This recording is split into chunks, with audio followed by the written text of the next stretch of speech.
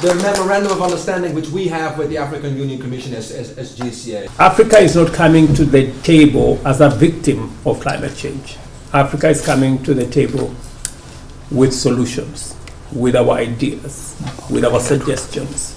And we believe that we can contribute ideas, we can contribute in terms of suggestions, and we have real concrete opportunities that we can tap into. We are very clear that adopting ecologically compliant technology, we can unlock huge potential of renewable energy, hydro, wind, and geothermal, solar, that are in abundance in our corner of the continent. And it is possible for us to make these assets available to sort out the challenge of energy